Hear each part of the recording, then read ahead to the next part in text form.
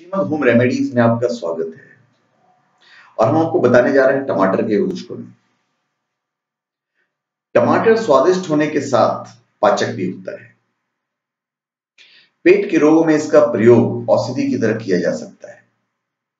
जी मिचलाना, ढकारे आना, पेट फूलना, मुंह के छाले, मसूड़ों में दर्द में टमाटर का सूप अदरक और काला नमक डालकर लिया जाए तो तुरंत फायदा होता है।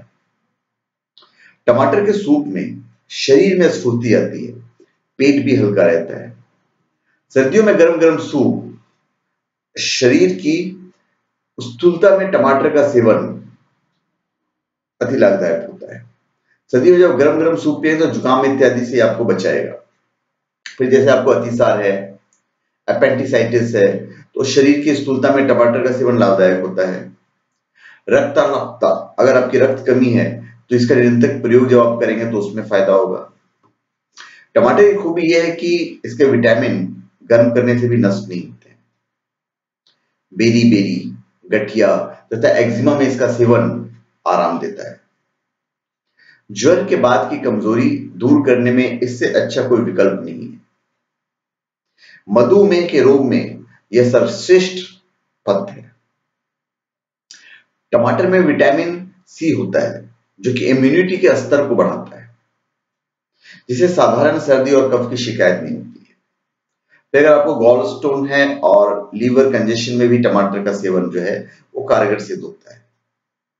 हम कह सकते हैं कि टमाटर पोषक तत्वों का खजाना है, क्योंकि इसमें पाए जाने वाले विटामिन ए आंखों और त्वचा के लिए और पोटेशियम मांसपेशियों में होने वाले ऐंठन में भी फायदा पहुंचाता है। टमाटर में जो लाल रंग का तत्व होता है उसे लाइकोपीन कहते हैं। यह तत्व शरीर को विजातीय पदार्थ मतलब टॉक्सिन्स से मुक्त करने में सहायक होता है।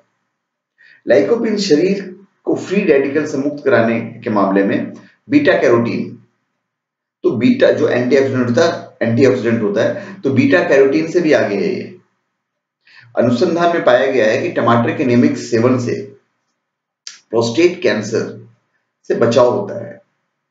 इजराइल के वैज्ञानिकों के अनुसार टमाटर फेफड़े, बढ़िया और गर्भाशय के कैंसर से बचाव करता है। और सबसे सुप्रद तथ्य यह है कि टमाटर सेवन करने से व्यक्ति लंबे समय तक बुढ़ापे के चपेट पे नहीं आता है। तो ये थे टमाटर के कुछ फायदे। तो धन्यवाद। आप हमारे चैनल पे सब्सक्राइब करें और अपने कमेंट दीजिए।